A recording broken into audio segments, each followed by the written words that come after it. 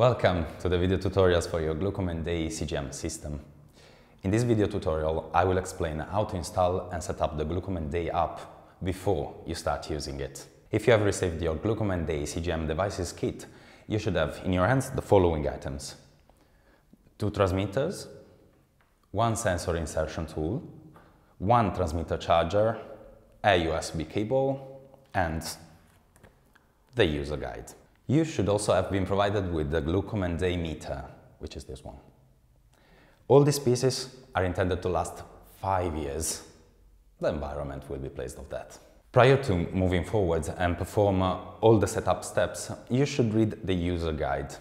As an alternative, the quick guide, which you can find in every box of sensors, can guide you through all of these steps. The first step is to install the GlucoMen Day app on your mobile phone. To perform this step, you just need your own mobile phone. To install the app, you should go on the Play Store if you have an Android device, or on the App Store if you have an iOS device. Then search for the GlucoMen Day app and download it. Once installed, open the app on your device and follow the instructions provided by the app. You will be requested to provide some personal details like name, age, type of diabetes if you want to do that.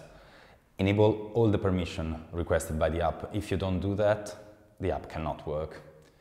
The app will also request to allow notifications. If you want to receive alerts from the GlucoMen Day system, confirm to allow notification from the GlucoMen Day app. In any case, you will also be reminded to allow notifications later.